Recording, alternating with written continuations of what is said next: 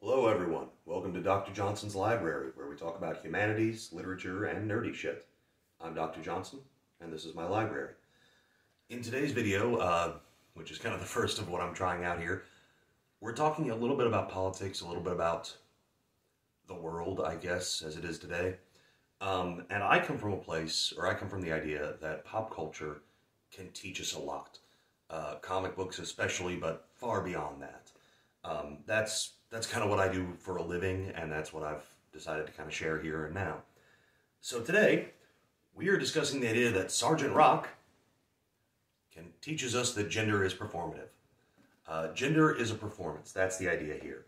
And I want to talk about this because if you look at the news or the world in general, you will see a lot of people talking about this idea of, oh, trans rights, transgender folk, gender is changing genders or identifying as a certain gender, and people on one side saying, well, you can't do that.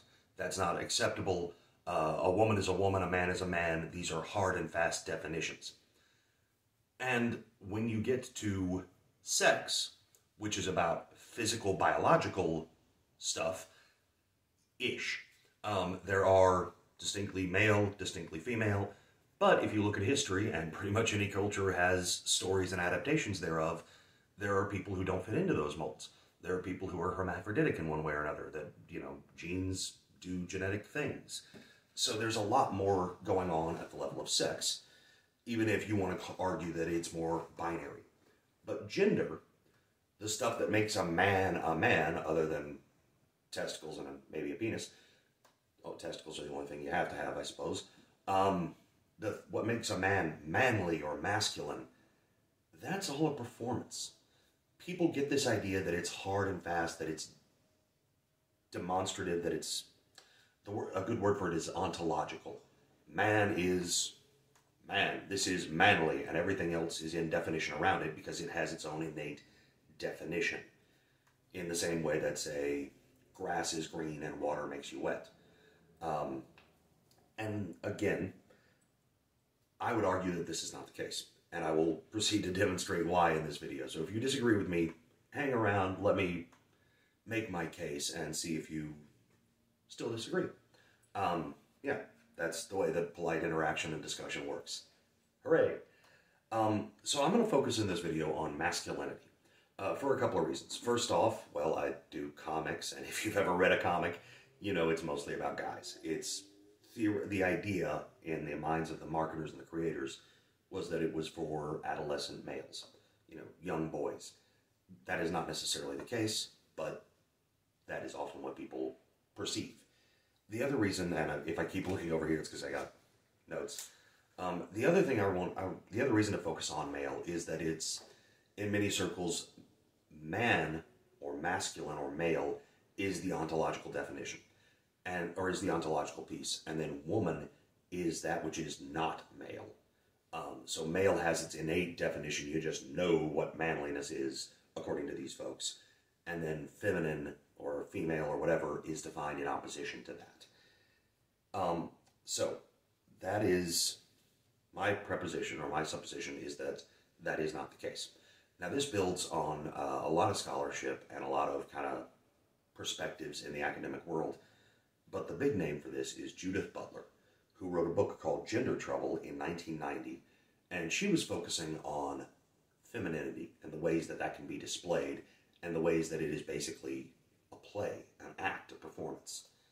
Now again, my focus is on masculinity, but it's the same idea.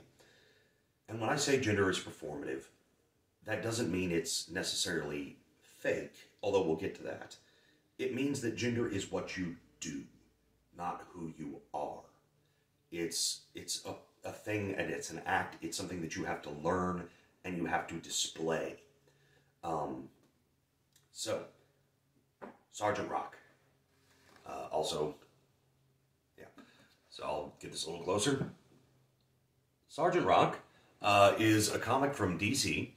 He never had his own title per se, but he was the main feature of Our Army at War through the 60s, 70s, most of the 80s.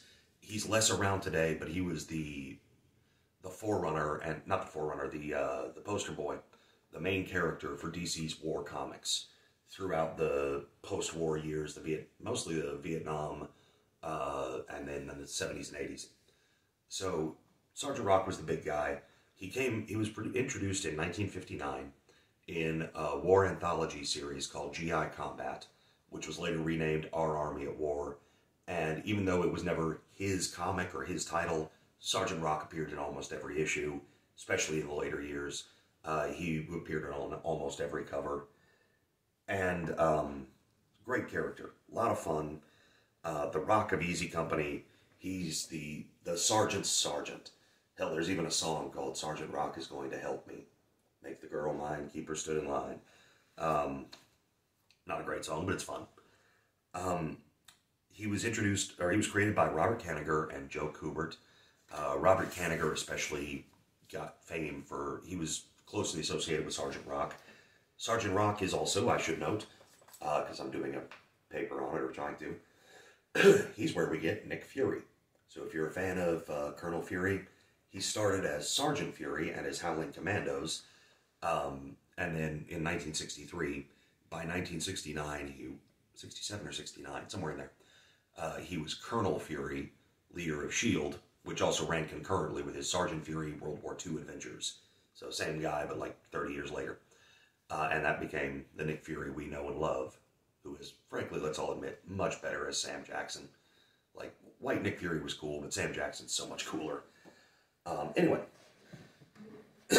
So, how does Sergeant Rock show us that gender is a performance? Well, Sergeant Rock is all about heroism. All about martial valor, military, it's a war comic. It's, again, guys shooting at tanks and being manly and determination. So, in these comics, there's several main characters that kind of stay around, but then almost, every other comic or so, or very regularly, they'll get a replacement. Somebody comes in from Repl Depl, the requisition depot, or replacement depot, and it's a green private, no idea what they're doing, and the guy says, I'm going to freeze, I'm going to dishonor Easy Company, send me back, don't let me get a better man killed. And he just, is a green newbie and is freaking out the whole time. And Rock keeps telling him, no, you'll do what it takes when the time comes. You'll make it count.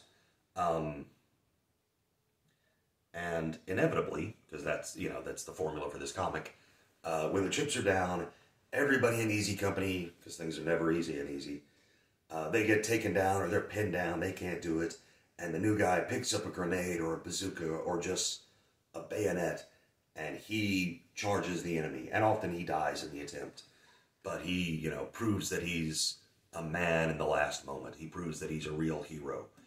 Now, these comics are, again, about heroism, but I think most of us would agree that when you talk about masculinity, it is closely linked with this idea of military valor and martial heroism. It's kind of the ideal. The manliest man is the warrior. And that's not always the case, and that may not be the case for any, your mileage may vary, but that's kind of the idea in pop culture. The hero is everything. So with that in mind, the premise here in almost all of these comics is that heroism is performative. Now, you can make the argument that it's innate. It's something that shines through in the final moment. But it's not. Rock himself, in several comics, breaks down. He gets shell shock, as they would call it, or combat fatigue. I think shell shock was World War I. But he just kind of snaps, and in several of them, all he can do is just carry a wounded guy. He can't even lift a gun or pull a trigger. And he manages to stumble through and basically lives because of the borrowed courage of the other guy. And, well, because he's the main character in plot armor. But it's this idea that, like, even the hero, even a guy who's been a hero for 10 years, or as long as this war's been going on, not 10 years, obviously, but even a guy who's a hero to his core can break in the moment. He can have just too much. Something can change. And there's a particular one that draws my interest. It's, let's see, Our Army at War, number 129, Heroes need cowards. Let me see if I can. And the premise, it starts with Rock and Easy Company walking back to the rear lines and hearing a couple of rear echelon, low-level officers calling each other a coward. And Rock says, "No, real combat men don't do that." Now, disclaimer, never been in combat, never been in the military, because I'm big and fat and lazy. So I don't know how accurate this is. Robert Kanigher was in the military in World War II. So was Kubert, I believe. But yeah, I can't claim the veracity of this, but it's an interesting premise. You don't call a man a coward because you don't know what'll happen. And they get two new guys. A guy who trained all his life as his main job was to go into, I forget, something with water. He was like a swimmer. He was a lifeguard, something like that. And a guy who was like a high wire electrician on like towers, or girder man. He worked on like high rise buildings, putting in girders and rivets and stuff. And as they're crossing a river, the high rise guy starts freaking out, going, "I'm going to drown. I can't swim. God save me. Help, help, help, help, help." And the other guy, who's a practiced swimmer, "Hey man, this is nothing," grabs him, carries him across, and the coward starts firing at an incoming enemy because that's all he can do. He can't save himself. All he can do is, hold his gun and shoot. And the swimmer starts getting, "You're a coward, you're a wuss, you're a weenie. What's wrong with you? I'm ashamed to walk with you." And then they get up on top of a mountain, and the swimmer, naturally, starts freaking out. And he's, "Oh God, I'm going to fall."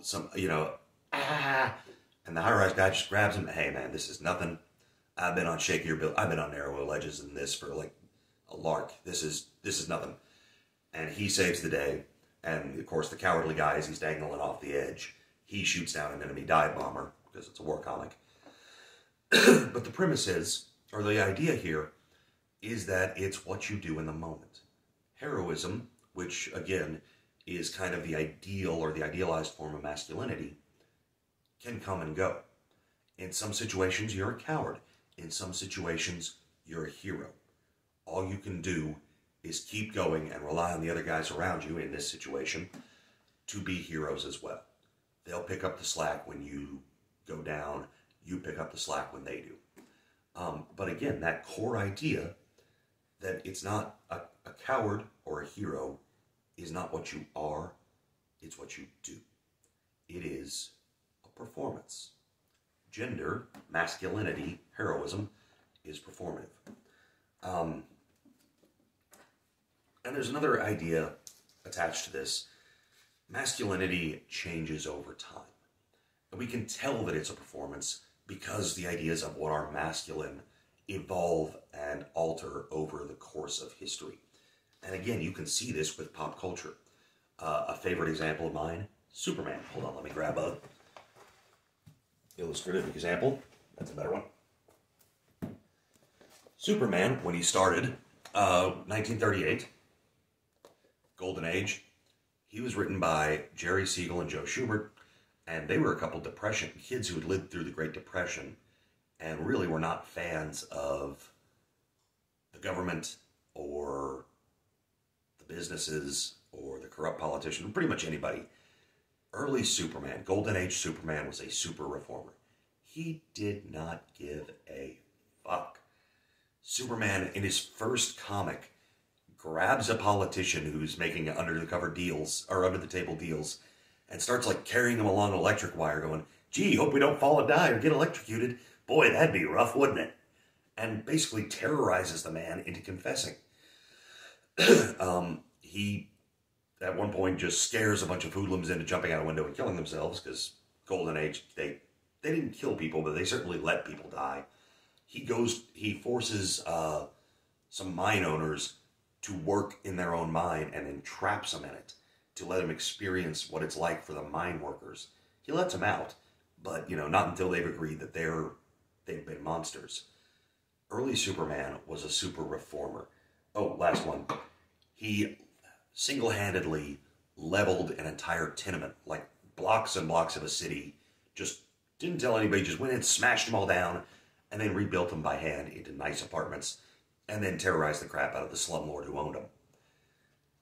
Superman, in his earliest iteration, was a super reformer.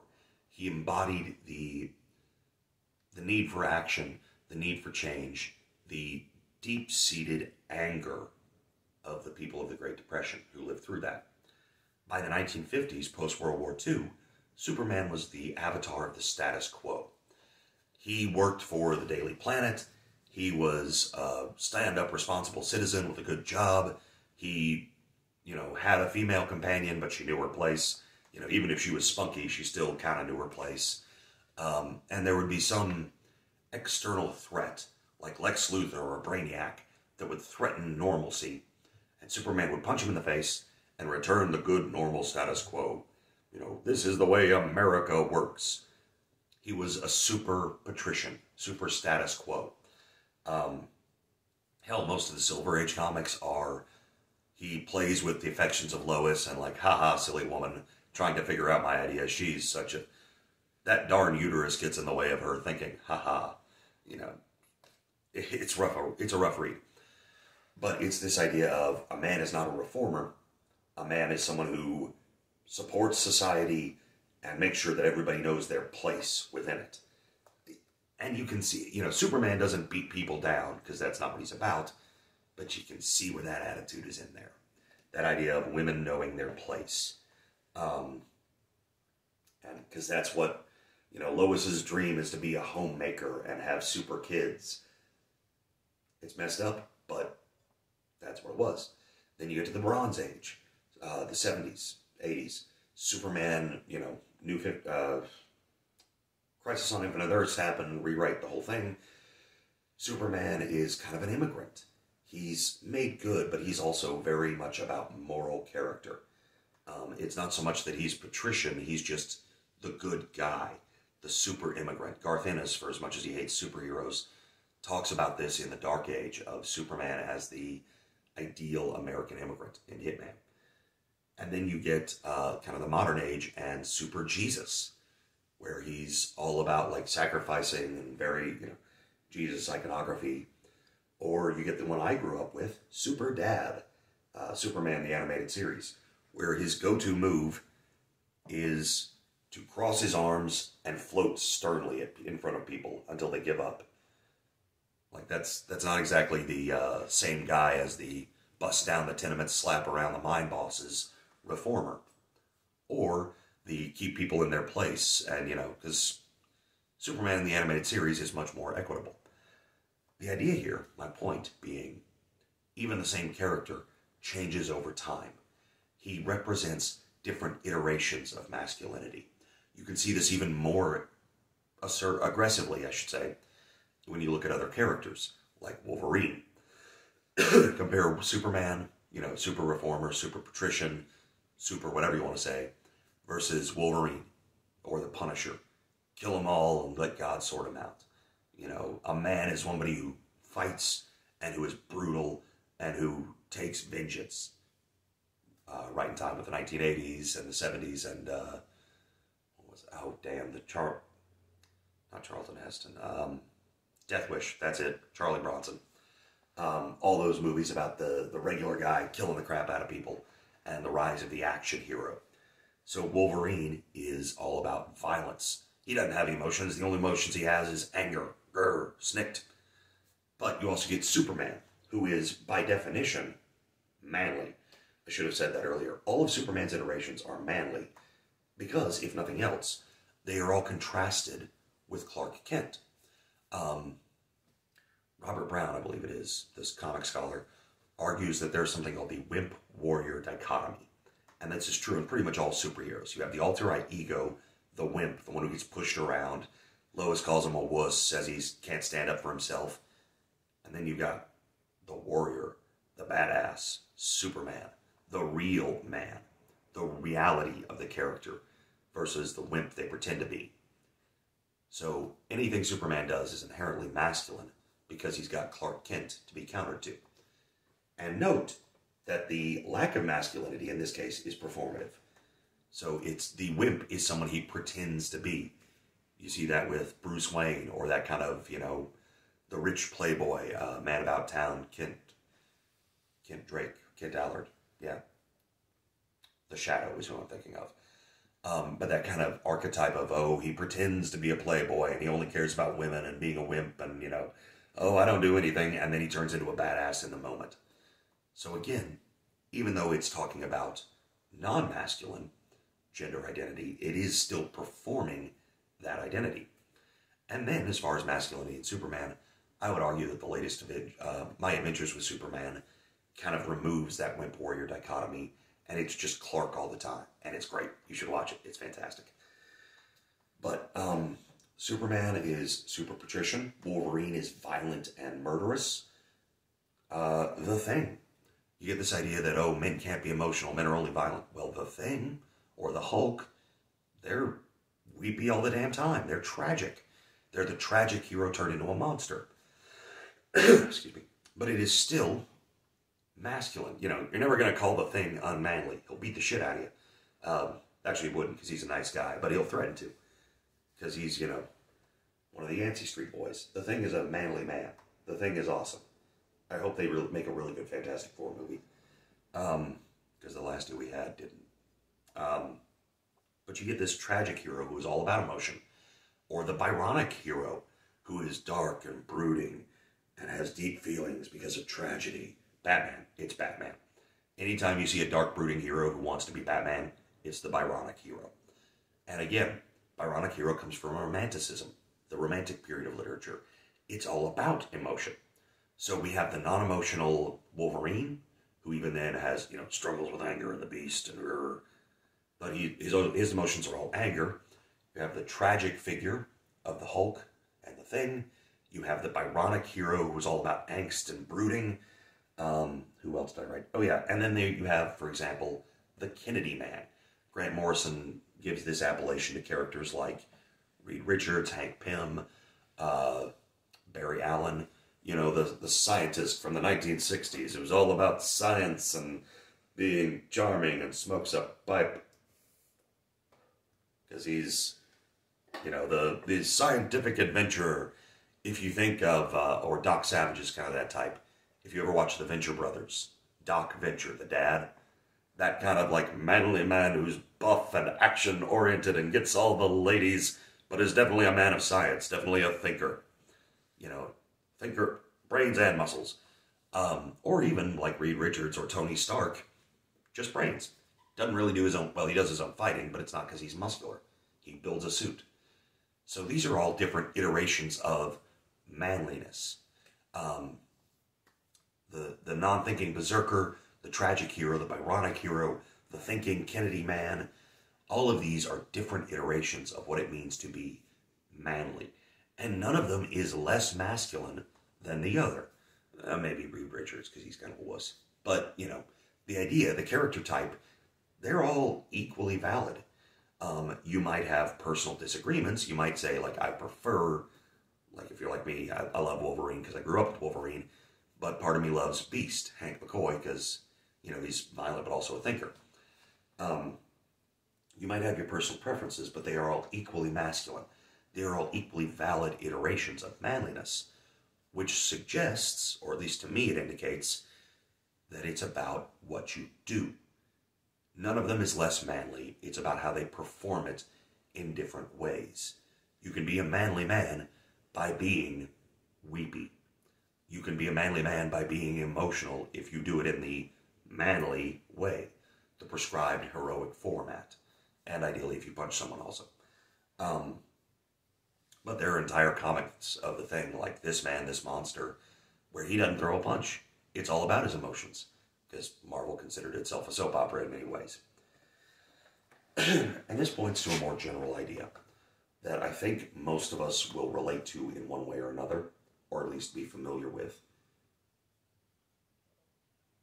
when it comes to performing masculinity from our own lives. This idea that boys don't cry. I grew up in the late 80s, early 90s. I didn't hear it every day, but that was definitely an attitude that I heard. It was somewhat petering out. I'm not sure how prevalent it is in the modern day. Hopefully it's going away. But this points to the idea of gender performance. Boys don't cry. Well, if you've heard that, you were probably being told that while you were crying, or had just finished crying, or were about to. And if boys don't cry, why were you crying? It's an idea. It's a performance. The idea that, oh, to be a man means to perform lack of emotion. Being a man means to not cry, even though everybody cries. And again, that is something that changes based on time, based on culture, based on ideology. For instance, Sergeant Rock, to go back to our prime example, Sergeant Rock almost never cries, but he does on several specific occasions. For instance, they find a random dog that they named Sad Eyes in one comic, and Sad Eyes gets killed by an enemy bomber strafing them as it's trying to protect Rock, and he goes all stoic and manly, but when they find the plane as it's trying to take off, and Rock pulls out his Tommy gun and just blazes it apart, and finally at the last moment, single solitary tear, I got him for you, Sad Eyes. And it's the idea that you'll hear in pop culture of the man tier. They did the same thing in an episode of The Brave and the Bold, Batman the Brave and the Bold, the cartoon series. They have an intro, and in one of them they introduce Sergeant Rock, and, G.I. Robot, another character from this period that was much weirder, saves everybody on Omaha Beach with a self-sacrifice, and Rock looks on, sheds a single man tear, and then goes back to the fight. So we live in an age now where boys do cry. They just don't cry much because, you have to repress the emotion because expressing healthy emotion is somehow unmasculine. I don't know. And then you get other examples. And again, Rock was written in the 60s and 70s and 80s, so dealing with that older normative masculinity and that older idea. But even then, living in the time when people were actively taught, or at least more so than today, boys don't cry, they were arguing that, yeah, they do. Real men cry sometimes. Real men feel emotion. So it is about performing it. And because Rock performs masculinity so well, he's allowed to cry. Another example, much more modern, Deku from My Hero Academia. Deku is just about the weepiest son of a bitch you ever did see. I think Red from Overly Sarcastic Productions referred to him as the hero of the soft boy shonen, where it's a typical shonen protagonist, except he's a total soft boy. Deku cries at the drop of a hat, but we really don't think anything less of him, because he performs masculinity. He punches people. He does Detroit Smash. How can you be unmanly when you're punching people Team Rocket style into the stratosphere?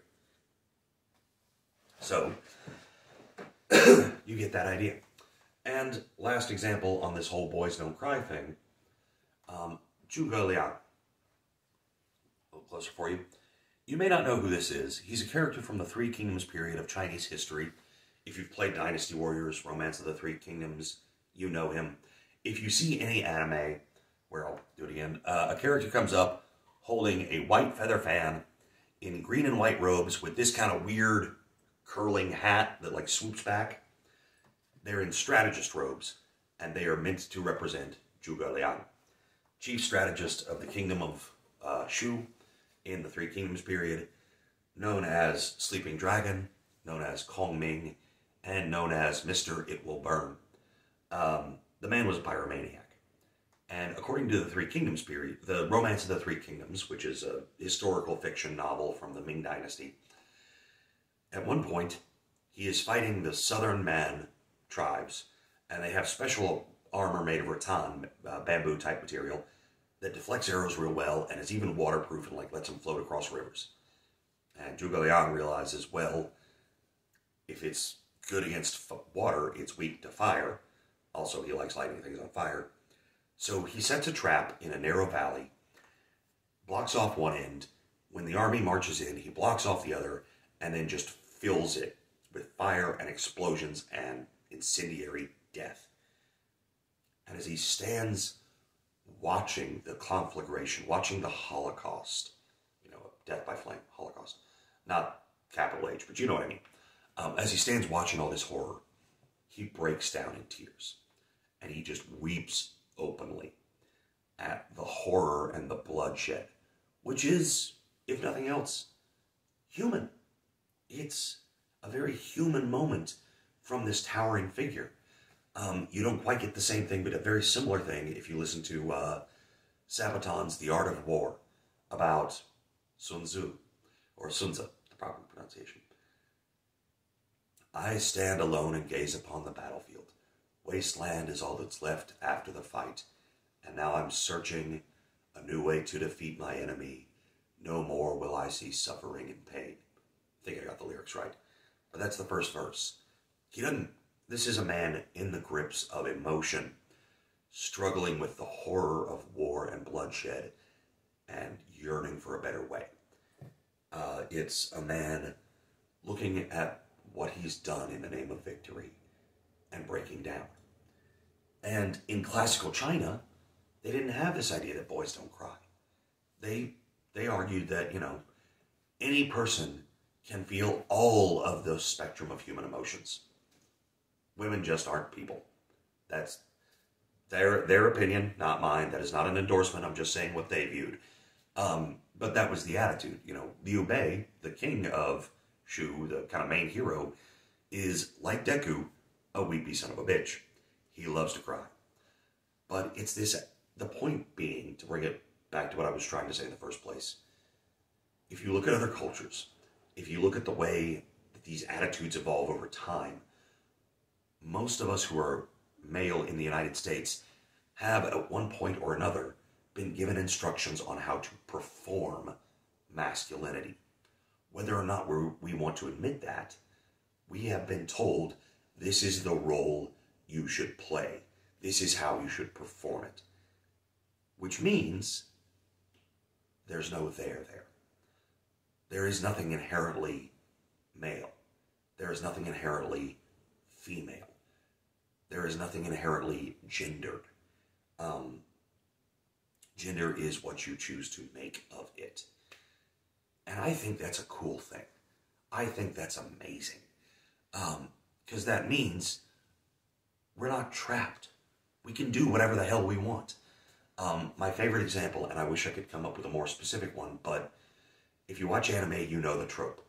Big, manly man, foot taller than everybody else, twice as broad, just solid muscles all the way down, sitting in his room quilting, or gardening, or doing crochet, or cooking. And somebody looks at him like, isn't that kind of girly? I'm the manliest man in the continent. Anything I do is therefore, by definition, manly. I am manly. I do it in a manly way. Therefore, this quilt is the manliest quilt you've ever had. And it's soft and fluffy. Enjoy.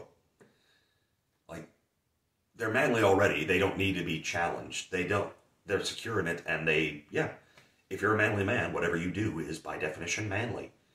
How far you want to take that is up to you. I'll leave that up to you. But I think it's really cool that we have a say in what society does. That we have the power, if not necessarily on the individual level to control it, then we can at least help shift things. We can make pushes. We can arrive at a world where men are allowed to have emotions, where a hero like Deku can cry at the drop of a hat and still be pretty badass. Even if you also have a hero like Bakugo who never cries, except for, tears of rage and, man tears. But that's allowed even. And the last thing I want to say, give you some examples of this idea of positivity. The idea that we can change it, that we can control it, and that's a good thing. And I'm going to present two examples. And both of these are not from comics, sadly, but from larger pop culture.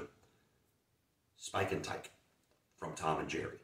You may not know their names, but you know who they are if you've seen Tom and Jerry. And if you haven't, why haven't you seen Tom and Jerry? Watch some old reruns. It's good. Spike is the bulldog, the one that beats the crap out of the cat, Tom, and occasionally protects Jerry. That's Spike. And he's got the New York accent. See, in the tough Bronx or Brooklyn, I don't really know, but he's a tough guy. See, listen here, cat. You're going to do what I say. Quit messing around. And And then later on in the late 50s, he gets Tyke, his baby, the little tiny pup. And the thing about Spike is, he is masculine. He is a manly man, right? He's big, he's tough, he's got the New York accent. Sometimes he's got the bowler hat. You know, if smoking occurs, he's got a cigar, which is the manly version before cigarettes, because cigarettes were for women. Hey, look, it changes again. But Spike is all about masculinity, beats the crap out of Tom every chance he gets. And he loves his son. He adores his son. He spends every waking moment teaching his son how to be a bulldog, how to be a dog, how to do it right. And yeah, that's my boy. And the minute Tom presents a problem, it's usually a threat to Tyke. And Spike beats the crap out of him. You know, listen here, cat. I'm training my boy how to chase cats. So he starts bucking, you start running. That kind of thing. And this might not seem exceptional to you, especially if, like me, you were raised decades later this by a generation that grew up with these stories. But my dad grew up with these stories. His dad grew up World War II, greatest generation. Well, he fought in World War II, so Depression era. Was not much of a father. Didn't really say I love you. Didn't spend time with his kids. His job was to go out and earn money and, keep them fed. That's how he showed affection. My father, on the other hand, was very affectionate. Very supportive. Always, encouraged me. Spent time with me. Things like that. And in part, that's because he grew up with this cartoon model. This idea that not only is it acceptable to be fatherly, to love your children, and to want to spend time with them, it's manly.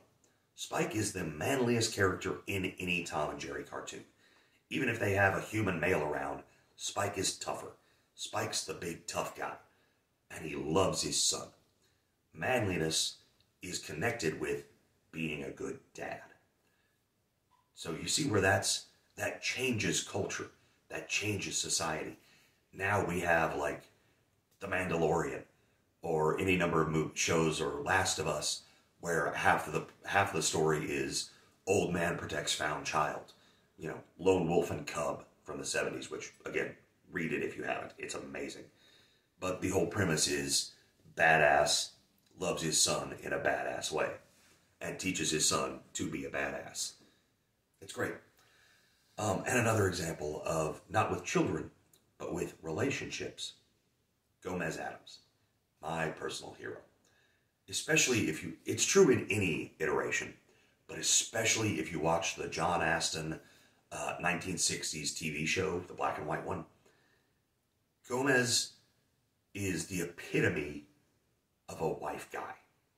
And he's a family man too. He loves his kids, but he's really, really a wife guy. He is devoted to Morticia. His world revolves around her. And Gomez he's a less tough guy vision of masculinity, but he's a patrician masculinity. He's the father knows best type. He's the head of the household. He's a businessman. He's successful. He's kind of the wealthy patrician masculine who owns his house and runs his family. And he's all about them. His days are just filled with joy by spending time with his wife and his kids, and most especially his wife. Although he does, again, like in one episode, they send his kids to school and he starts moping around because he's got no one to play with. Because he's a big kid himself, which I love. But Gomez Addams is, again, consider it early 1960s, late 1950s. Think of Mad Men. The masculine man, the breadwinner, goes off to work, does a job where he drinks a lot and sits in an office and drinks 3 martini lunches, comes home, wife fixes him a martini and a pot roast. Maybe they have sex if he wants to, and then she just shuts up and spends all her time sewing or whatever. Gomez reimagines that. He reworks that idea and makes it all about, a manly man, a real breadwinner, a real homeowner, the masculine ideal, adores his wife. He loves spending time with her.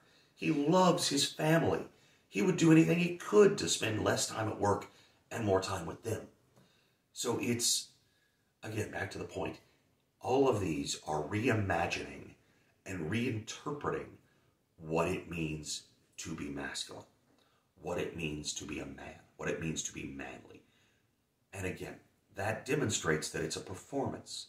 It's about what you do, not what you are. But more importantly, at least to me, that shows we can change it. We have say over what our society is, over what our culture values.